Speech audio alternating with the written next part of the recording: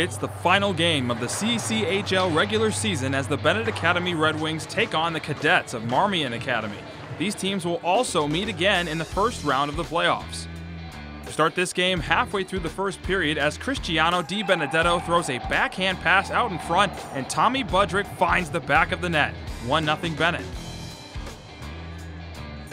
Into the second period, and the Cadets have a 5-on-3 power play. The puck finds Anthony Pacheco, but he gets robbed by the blocker of William Janus, keeping Marmion off the board. A couple minutes after the Red Wings kill off the power play, they are on the counter as Ryan Farago passes backdoor to Cole Rosenthal, who doubles their lead.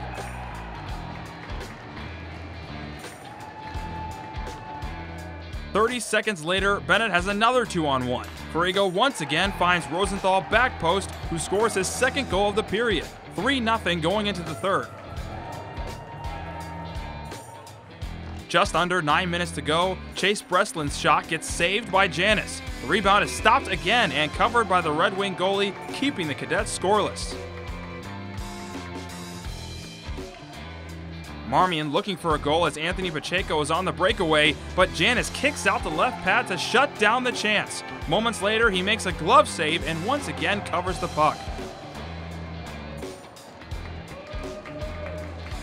Tommy Budreck caps things off with a wrist shot that goes glove side, giving him his second goal of the game and the 4-0 win for Benet over Marmion. I thought we played pretty well. You know, it was a great team effort. I give a lot of credit to their goalie. He made, I don't know how many shots we had on him, but he made a lot of great saves, and I think this is great moving forward into the playoffs. You know, I thought we moved the puck really well. I feel like when we started moving the puck, we had a lot of chemistry going, and I got two passes from Farago and really set me up there and scored 2 goals there.